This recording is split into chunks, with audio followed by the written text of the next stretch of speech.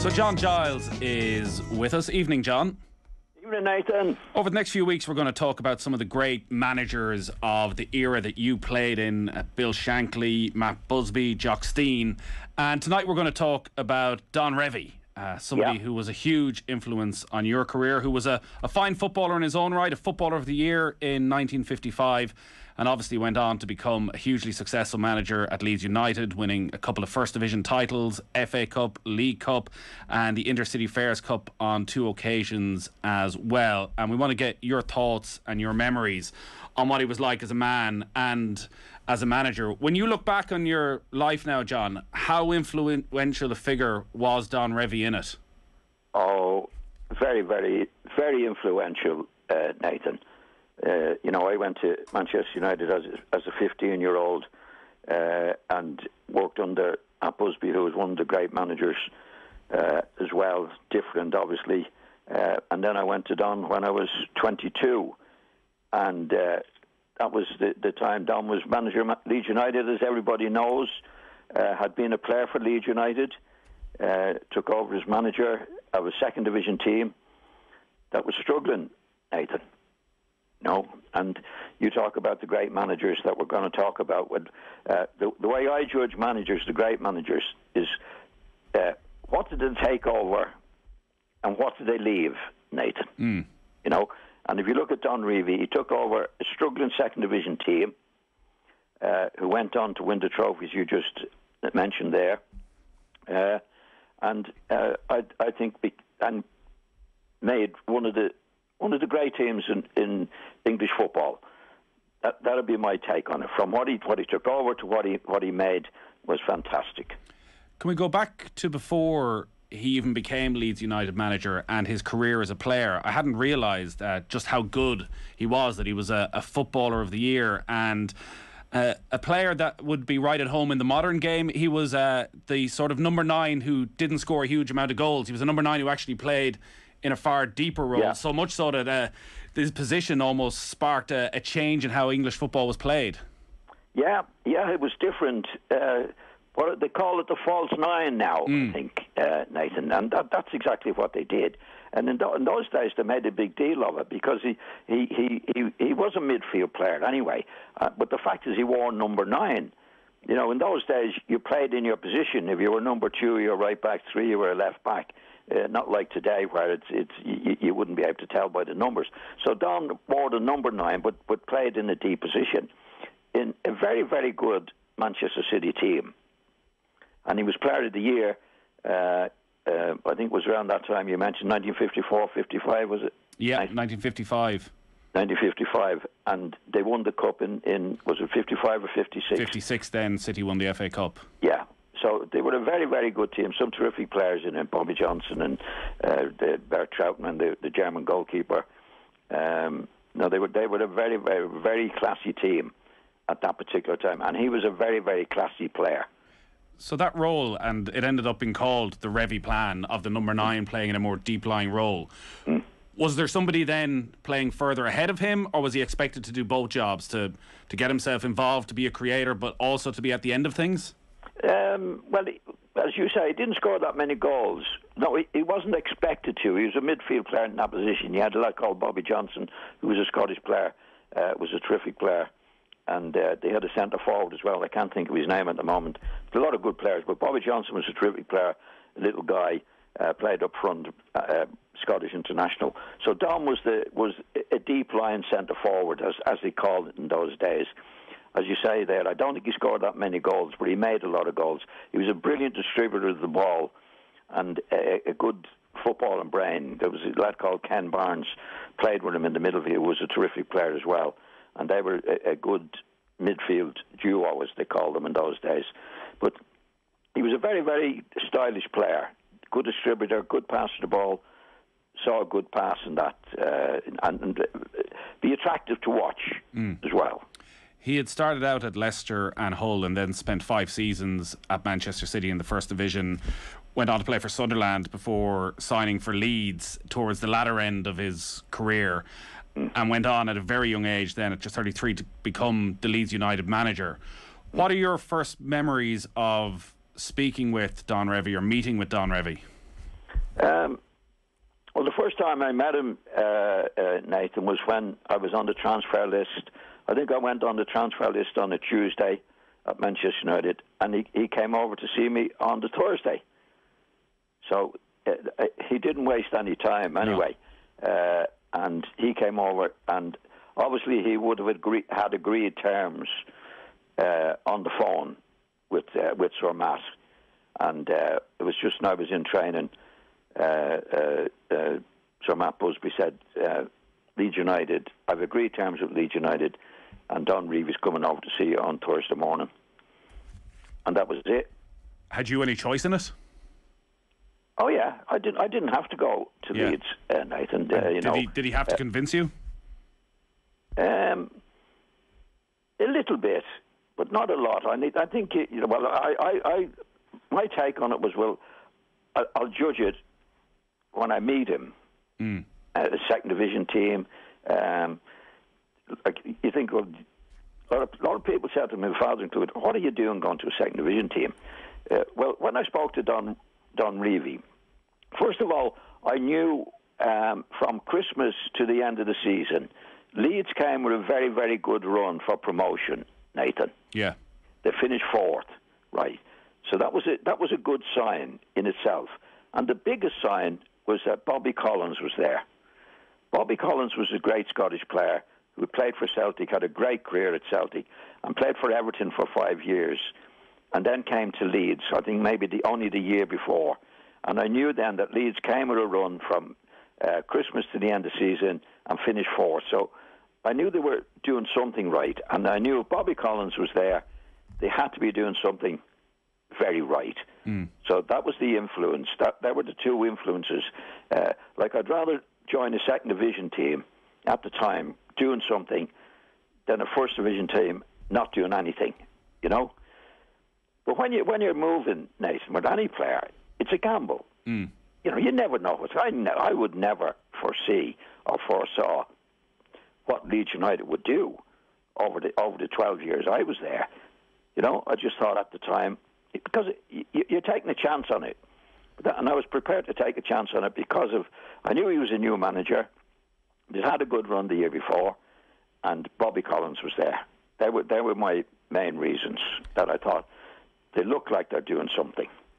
It's a gamble on both sides, because that was a time when squads were very small and there wasn't a huge amount of money going around the game. So when you brought somebody in, you needed them to deliver. And he seemed to have a brilliant ability to spot talent, whether, you know, it was bringing the best out of Billy Bremner and Paul Reaney, Norman Hunter, or developing younger players like Peter Larmour. He did seem to have a magical ability to spot talent and be able to help it progress.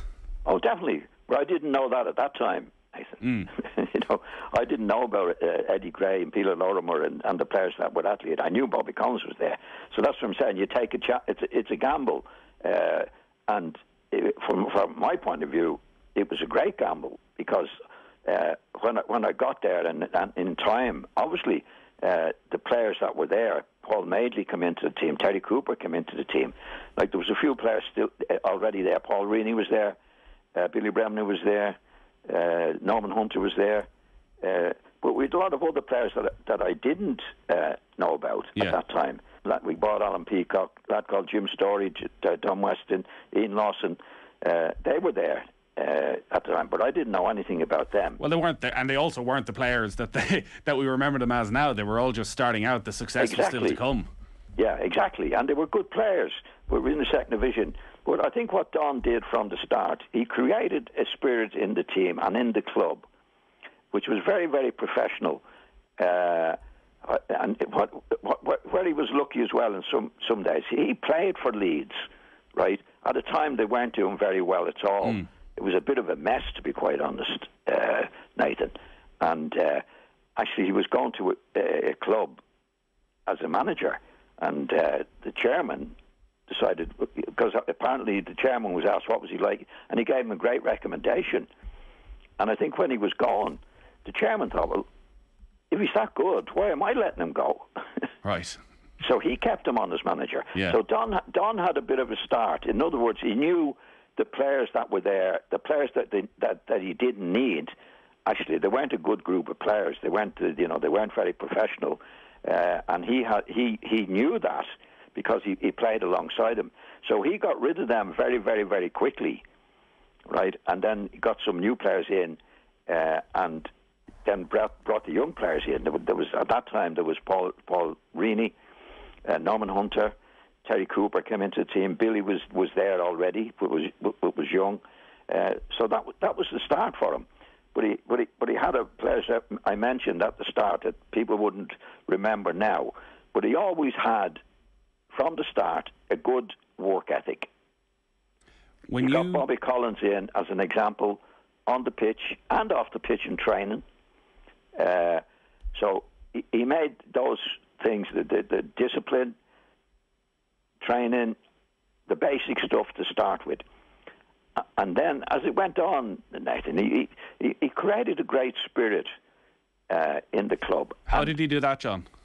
Well, when I played for Manchester United, and this was after the Munich disaster, where a lot of players weren't Busby Babes were in the team, you know. So the spirit went out of Manchester United a lot after the Munich disaster, Nathan. So I wasn't used to. They didn't have a really good spirit at Manchester United. But when I went to Leeds, he went out of his way to have sort of get-togethers with the players and their wives. And that's most unusual in football. It might not be now, but it was in those days. And he created a spirit there that I hadn't noticed. I never saw at Manchester United. And when I saw it first, you know, they had a Christmas do for the wives and the kids and things like that. And I thought, this is a bit odd. I've never seen this before. But it worked. He did get the spirit in the club. He called it a family spirit. And he went out of his way to do that. You know?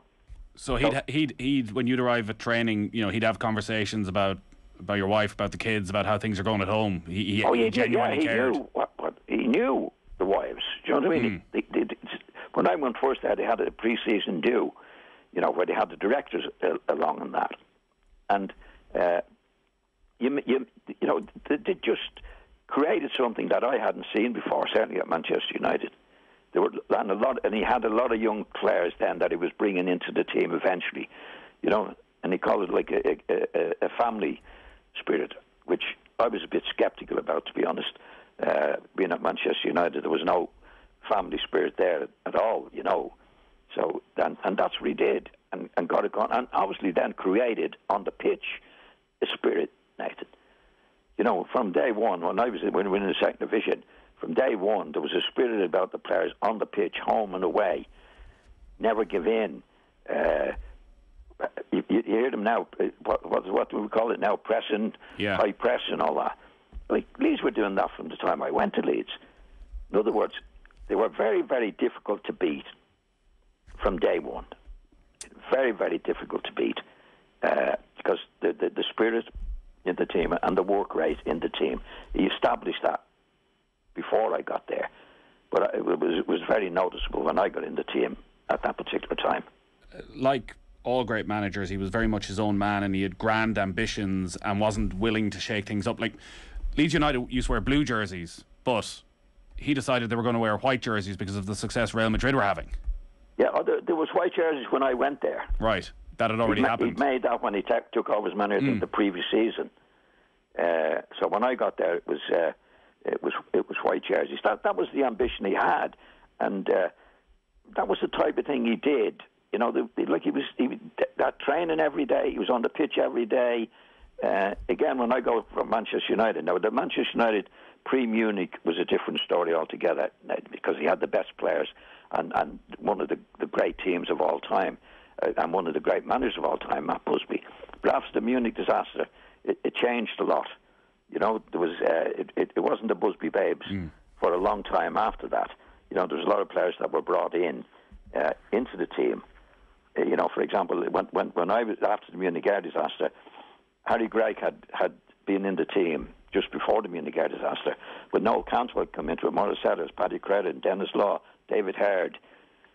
It wasn't the Busby Babes anymore. Do you know what I mean, Nathan? That spirit had gone from the club. He got it back later on, a little bit later on. He brought players like Nobby Stiles and Johnny Aston and Georgie Best into the team. So when I went to Leeds, I hadn't come from a club at that time that had a great spirit in the dressing room, you know. In terms of what he did on the pitch then and the style of football, and we've spoken about it through the years of the dirty Leeds tag, how you would feel it was very unfair, that there was definitely a one-in, all-in attitude, that you had each other's back, but it really underestimated the style of football. You talked there about the high press, which I don't think any other team was maybe doing in English football at the time, and his thoughts on the game and how it should be played. And again, a lot of that seems to be judged in the context of Brian Clough and rows they would have had on TV shows. Was he very set in how he wanted the game to be played? Was he very idealistic? Definitely. I mean, he created his spirit. Again, the high press you see today, I'd say Leeds were one of the first teams to do that in the manner in which we did it, and the amount of work we put into it at that particular time, Nathan. And was that work, John? Was that tactical work or was that fitness work? Because for that high press, as we see with all the great modern team, you need to be fitter than everybody else.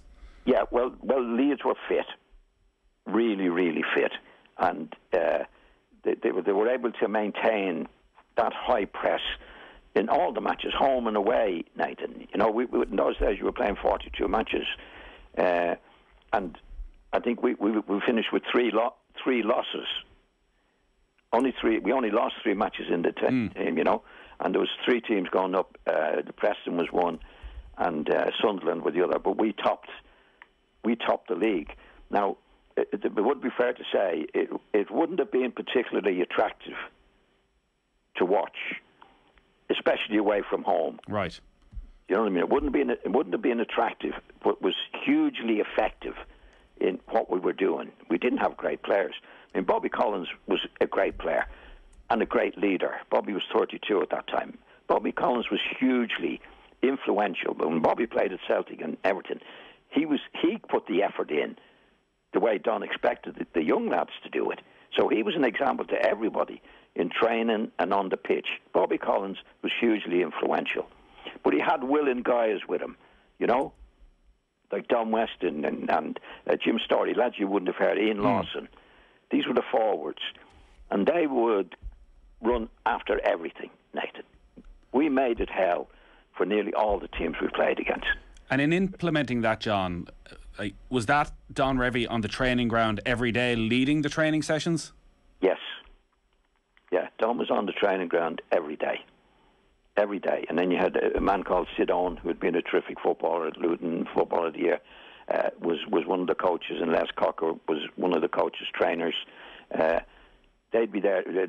Sid Owen looked after the young lads. He brought Paul Madeley and Terry Cooper and Norman Hunter through. He did a great job for Leeds. And Les Cocker took the training. But Don would be there every day. Every day. No messing around the training. Everything done properly, professionally, and with a good spirit about the whole business, Nathan. And when we played, it was everybody going, 100%. Every match, 100%. Weren't particularly attractive to watch, but again, hugely effective in the match. We only lost 3 matches out of 42 to win top of the league, and then we took that, or Don took that, into the First Division. That's where we got the reputation. You know what I mean? It was one of the reasons. I mean, in those days, it was tough stuff. There was like you could commit grievous bodily harm without getting a yellow card in those days. So, you know, all the teams, we had a reputation, all right, but all the teams had tough nuts. How did he deal with that reputation? He didn't like it because he didn't think we got the credit that we should have got for the matches we played and played well, you know? And that would be true as well, because in those days, as you say, you had, I mean, Everton, for example, Jimmy Gabriel, Sandy Brown, Johnny Morris. I'm only mentioning a couple of names who were tough nuts. I mean, United had Dennis Law, Nobby Stout, Bill Foulkes, and that's it. Peter Storey is at Chelsea, Eddie McCready, Chopper Harris, Peter Osgood. Like all teams had, it wasn't just Leeds. You couldn't get a yellow card. It was very, very difficult to be sent off. And why do you think then it was your Leeds team that had that reputation? Well, we came into the First Division And from day one, Nathan, we were near the top of the league. Winning matches we won at Manchester United, we won at Burnley. We were good teams, and the Leeds team did get stuck in, But what happened then as well? Then I think the Football Association, after a year or two when we were playing at Leeds, they brought out a list of clubs, and with the worst record, of send-offs and fair play list. Yeah, but they took the juniors. The juniors into that particular situation, and our juniors must have been tough guys because we finished top of the sending offs and yellow cards, but it was mostly through the club. It wasn't the first team, Yeah. And look at all the clubs. You wouldn't believe it in those days. You had to commit grievous bodily harm to get a yellow card. So we wouldn't lay down with anybody. And when we came into the first division, we started very well. We won at Manchester. We won at a couple of places. Then we went to Everton in a match that for the first time there was a clash, two clashes in the game, and it was the Everton supporters nearly get on the pitch, Nathan, because we had a reputation. But I think the Everton players were there that day to show us who were the real hard nuts. But we didn't back down to anybody. Hard nuts, but was it true, John, that he hired ballet dancers to teach the players about balance? No, not in my time. No? No, not in my time. You just blanked it out, maybe. No, not in my time. No, what happened with Don? Don got a rep. When you're winning, Nathan, you get all sorts of reasons why you're living, winning. Do you know what I mean?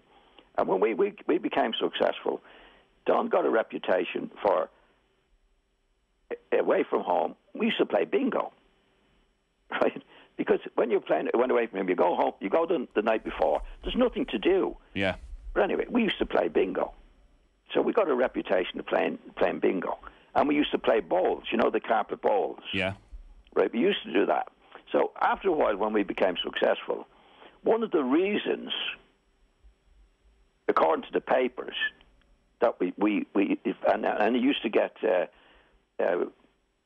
on the players that we were playing against, the players did this and players did that. So there was three things that we did. But when we got the successful, it was put down in the papers a lot that the reason we were successful because we played bingo and we played carpet balls. That happens in football. And then when Don went with the England team later on, they weren't successful. And the reasons they weren't successful is because they were playing balls and bingo. Do you know what I mean? Yeah. Like, it had nothing whatsoever to do with it. It was just a bit of fun and that. But whatever you do when you're successful, people say that's the reason they were successful. So, and Don got the credit for that when we were winning the Leeds. And when he went to England, they weren't, and he was blamed for that. But what he did, he created a good spirit, and he collected good players, honest players. In the early days, we had players early on, Jim Storey and Ian Lawson and that, down Weston. They weren't top-notch players, but they by God, they had to go. How did he do that, John? How did he stayed with the club when we got better players in? You know what I mean? That spirit, that basic stuff, stayed with the club as long as Don was there, when I was there.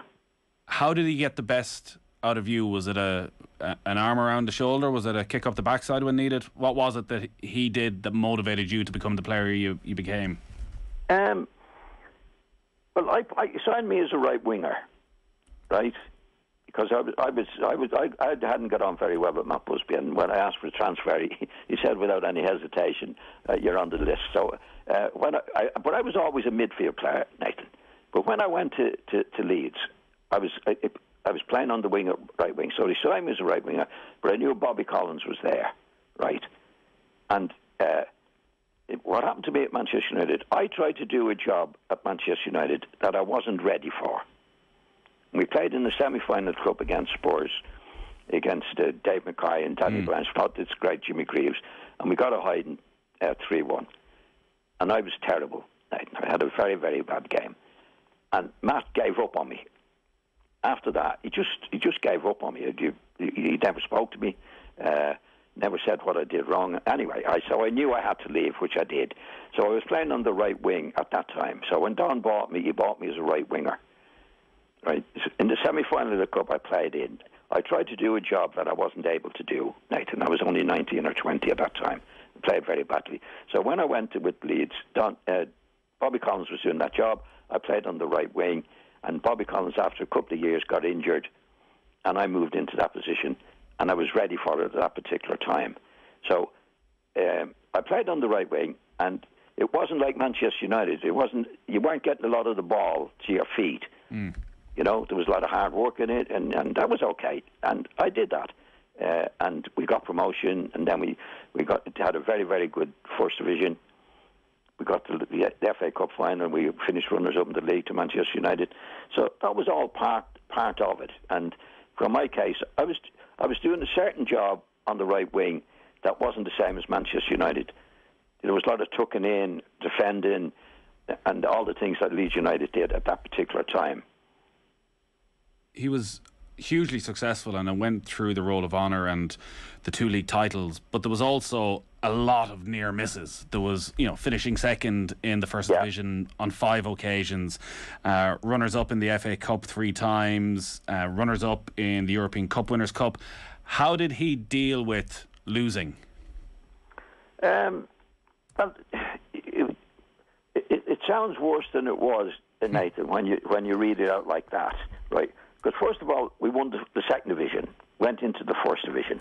Now, most teams, actually, I think 2 of the teams that we went into the first division was Preston and Sunderland, and I think 2 of them were relegated that following season.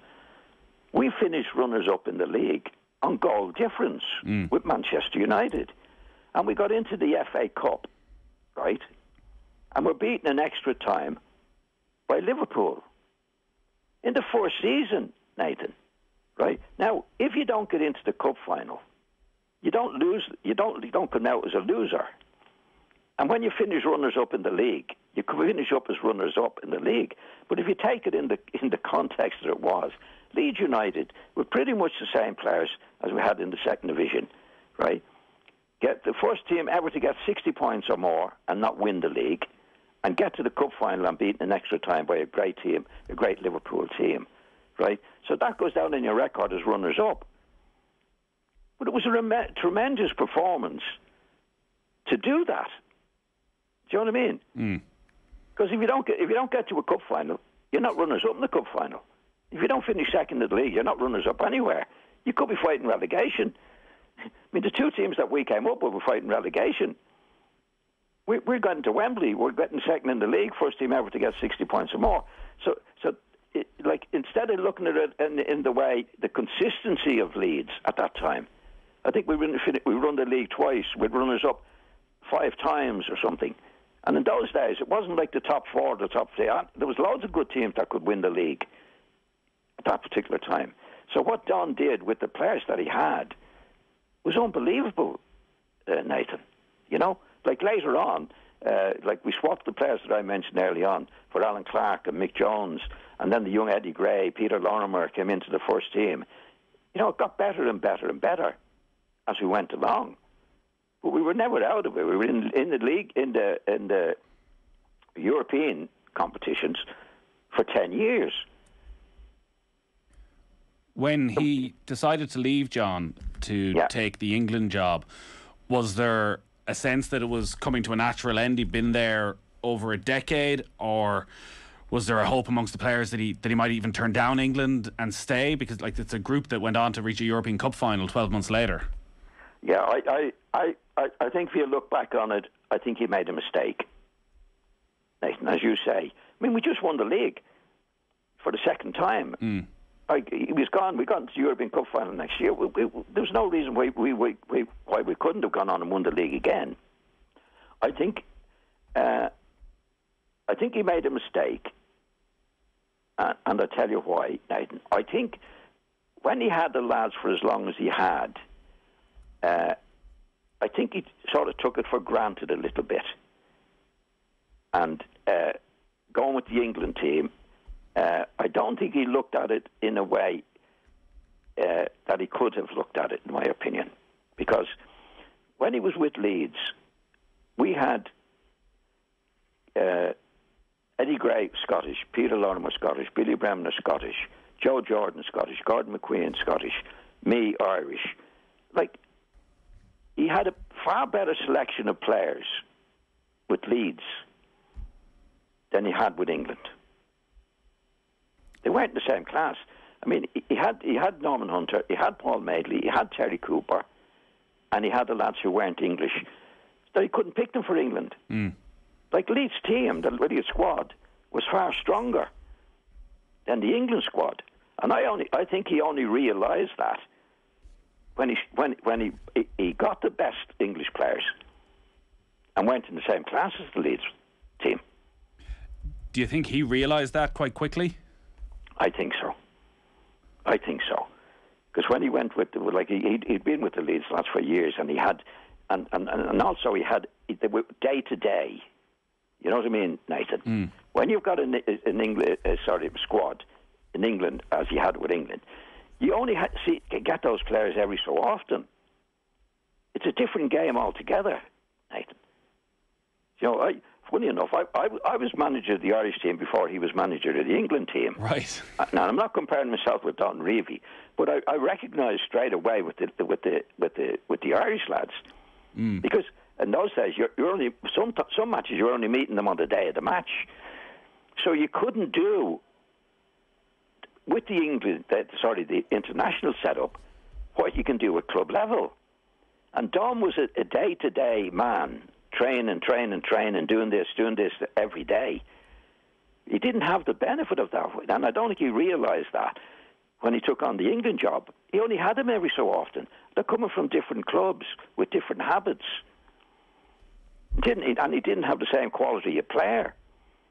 And I think he obviously realised it fairly quickly that he couldn't do day-to-day stuff with an international team. And he didn't have the players. The players weren't as good.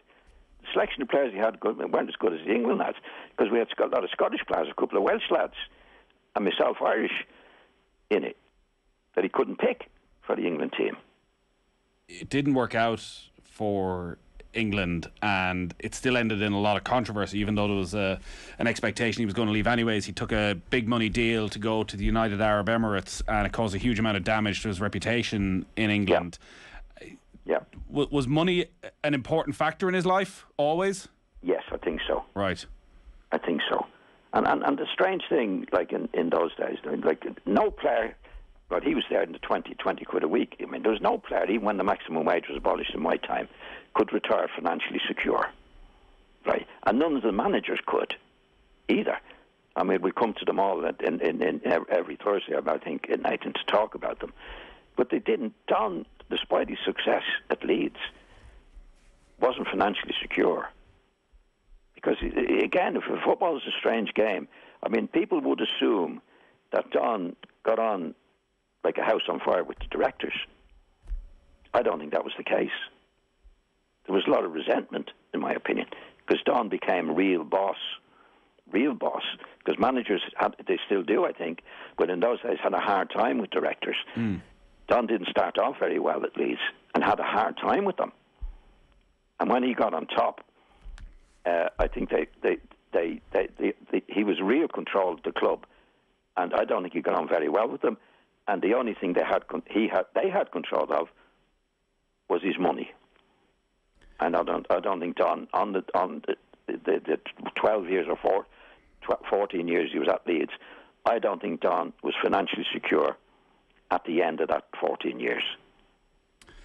For my generation, when we think of that time, Don Revie, it's always alongside Brian Clough, and it's based on the television interview or the movie. And on the one hand, it's the lovable rogue of Clough and the real dour Revie on the other side. When you look at that and people's impression of Don Revie, how do you feel as to how he's thought about now? He died at a very young age. He died at 61 in 1989. But how people look back on that era and look at Revie's place in it, say in comparison to Clough?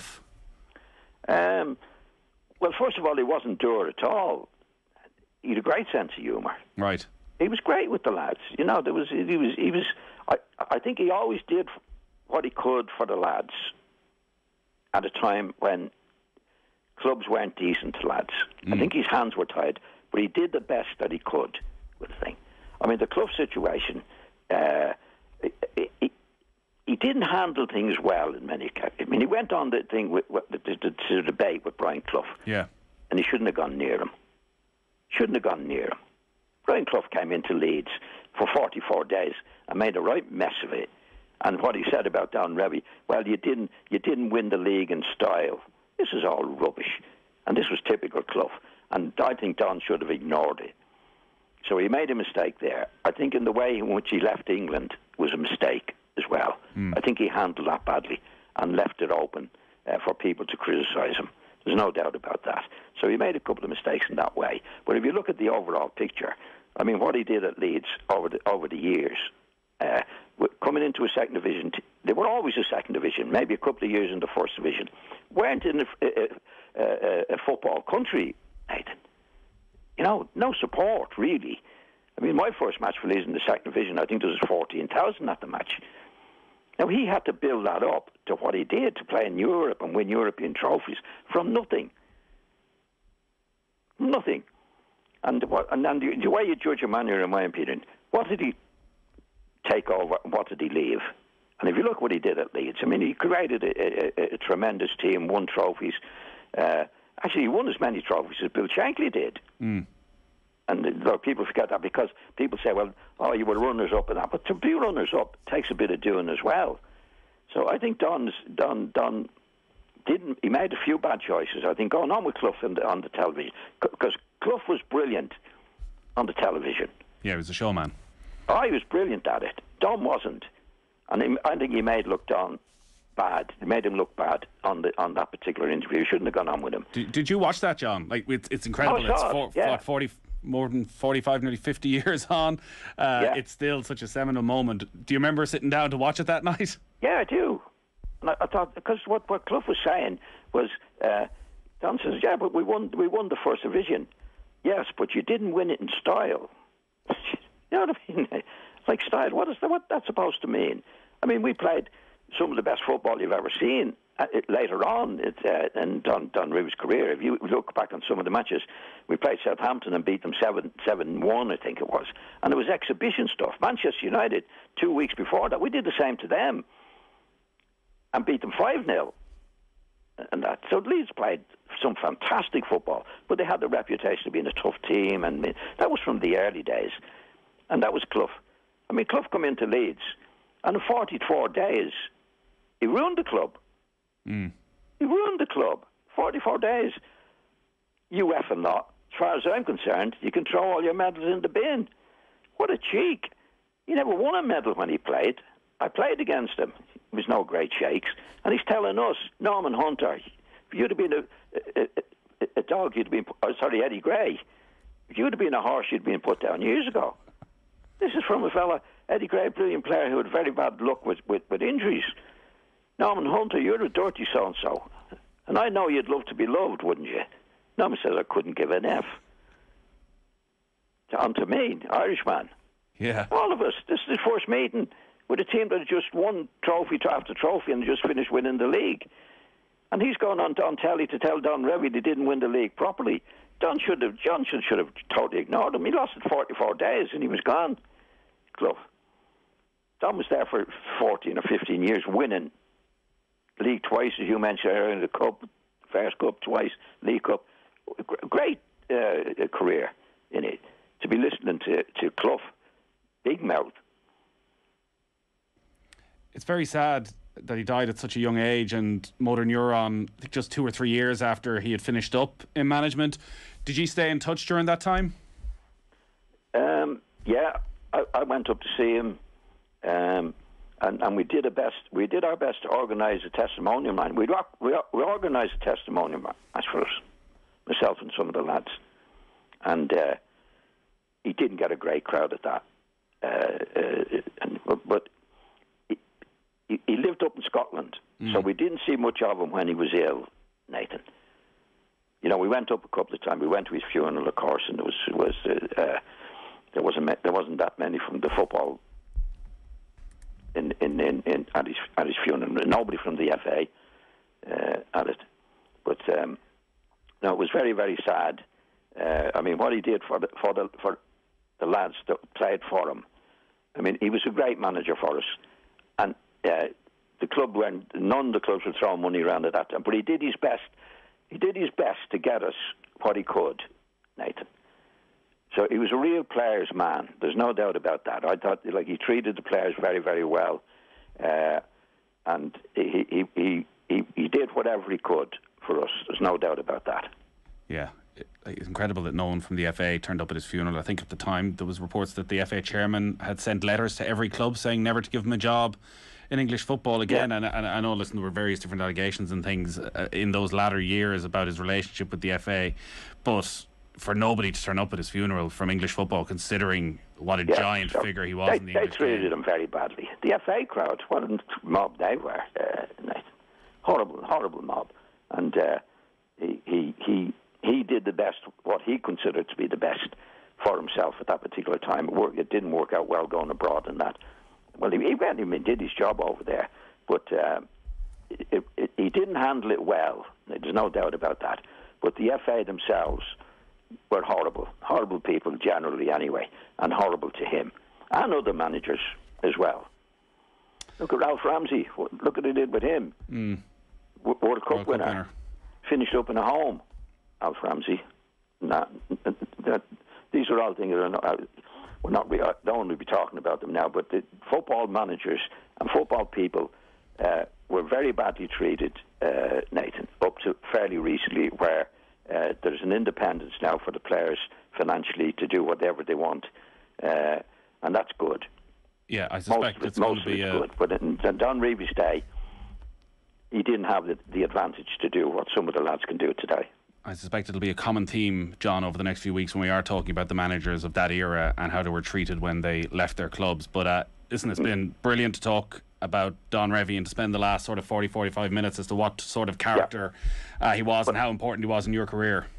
Very important. I think he was one of the great managers, Nathan, to do what he did at a period where, or a situation in Leeds, Leeds was a cricket area and a rugby league area, and he turned them into one of the best soccer centres in the world, really. And you can see the even to this day, the support at Leeds and the passion of the Leeds supporters. Well, Don Revie created that, and it's continued since Don was there. John, great stuff. We'll talk to you next Thursday. Okay, Nathan, thanks. Football on Off the Ball. With Sky. Get more of the sports you love on Sports Extra with BT Sport and Premier Sports.